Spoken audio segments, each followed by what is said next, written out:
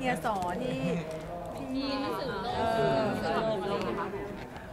ที่พี่นิต้าจังออกมาแฉด้วยค่ะ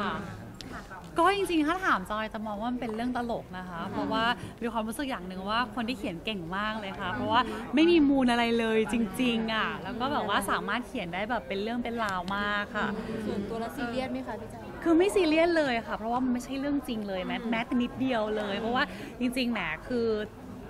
จะว่าจอยก็อยู่มา10 กว่าปีแล้วนะคะทุกคนก็น่าจะรู้จักจอยดีอยู่แล้วว่าไม่เคยมีเรื่องอะไรแบบนี้อยู่แล้วอะค่ะก็เลยมีความรู้สึกค่ะจอยจ้าตอนแรกที่เห็นข่าวจอยค่อนข้างตกใจไหมเพราะว่ามันข่าวมันค่อนข้างมีดูพัวพันอะไรอย่างเงี้ยขอประเด็นสื่อวันนี้นะครับเดี๋ยวเดี๋ยวครับไม่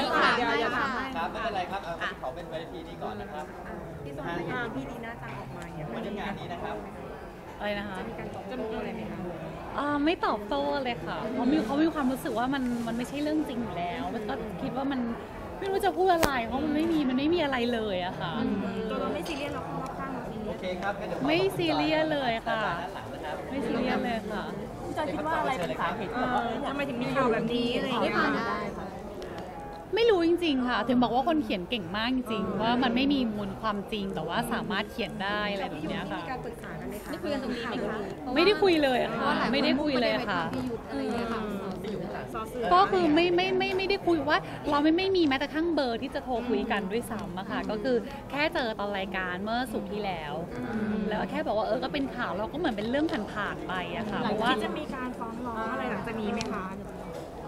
ไม่ฟ้องร้องอะไรอยู่แล้วค่ะเพราะว่าจอยปล่อยผ่านอยู่แล้วค่ะเพราะว่ามันไม่ใช่ความจริงก็ไม่อยากจะไปอะไรที่มันแบบเยอะมากอะไรอย่างเงี้ยค่ะอันนี้เวลาจัดรายการด้วยกันเราจะแบบว่ากดดันหรือว่า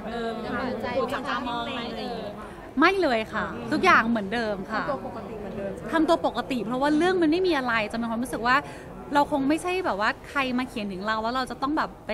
อะไรตามเพราะว่าเรารู้อยู่แล้วว่าความจริงเป็นยังไงเพราะฉะนั้นก็ไม่ได้สนใจอะไรกับเรื่องนี้เลยพี่จอยกลัวไหมคะว่าทางภรรยาของพี่สอนเขาจะแบบจะเข้าใจผิดไม่กลัวเลยค่ะยิ่งเขาก็ต้องยิ่งทราบข้อเท็จจริงดีอยู่แล้วค่ะเพราะฉะนั้นก็ไม่มีประเด็นอะไรที่จะต้องแบบว่ามาสนใจเลยจริงๆเลยปล่อยผ่านค่ะพี่ดูซีเรียสมาด้านหลังก่อนเนาะพี่จอยเชิญครับพี่จอยเพราะว่าแบ็กสเตจไม่ได้คุยบอกไปแล้วว่าไม่ได้คุยค่ะถึงประเด็นนี้เลย